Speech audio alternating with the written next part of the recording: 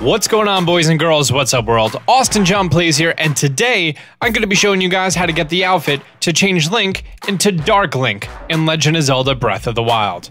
That's right, Link can be changed into Dark Link, which is a sub-boss from Legend of Zelda Ocarina of Time, everyone's favorite, the Water Temple. Dark Link's unique ability, if all three pieces are attached, his speed increases only at night though. I'm not going to go so far as to say spoilers or anything else like that because I don't really consider this a spoiler. This is more of an Easter egg. It doesn't have a big impact on the game. It's not like it's going to break the game or anything else, and I would have never found this if I didn't research it thoroughly. So if you make your way to the East Akala stable, if you speak to Haas, he's one of the guards out here, he's going to tell you it's been getting pretty dangerous recently.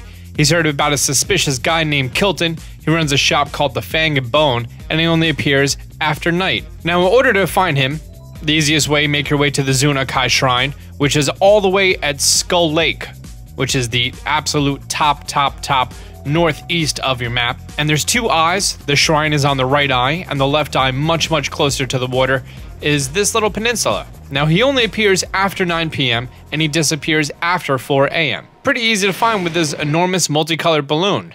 When you first speak to him, he's going to be very confused and very startled that someone actually came over and said hi to him. He's adorable. He gives you his business card, which he only has one of, and he asks for it back, so that's pretty great. Great entrepreneurship right there, Kilton. He asks if you're into monsters. He asks you how much you like monsters. From this point on, he's going to appear outside of Kakariko Village, Hateno Village, Rito Village, and Zora's Domain. He can also appear outside of Gerudo Town, Lorland Village, and Lake Akala.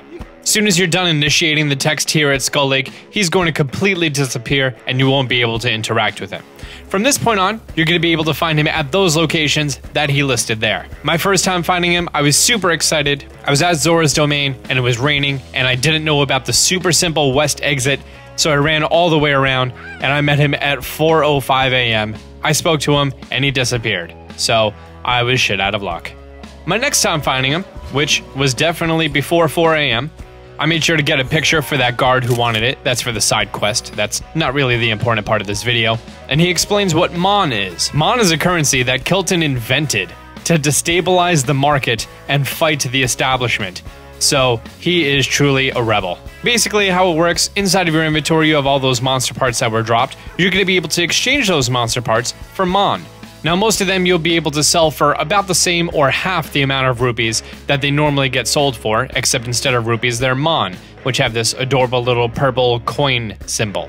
When you go to purchase something, if you have regained control over none of the giant beasts, then you're only going to get the option for the Bokoblin mask.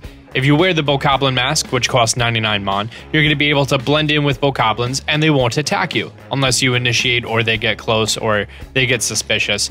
You can also buy a wooden mop and monster extract.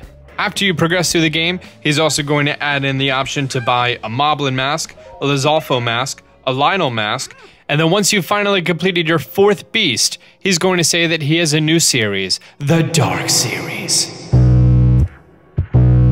which turns you into a monster, and you're going to be chased around and hunted down for your organs. Or, you know, just think of it as a costume. At this point, I sold literally everything I had to him in order to get all of the Mon needed for the Dark outfit. The Dark Hood costs 1,999 Mon.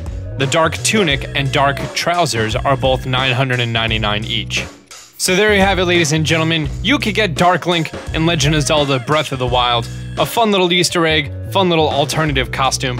Not too helpful. Slight speed boost. I found myself wearing the Sheikah sneaking around outfit pretty much all the time. Let me know what you guys think in the comment section down below. If you're new to the channel, be sure to subscribe and turn on notifications. Be sure to like this video and subscribe. I'm going to be giving you guys lots of helpful videos in the next following days and weeks. Till next time, Austin John out.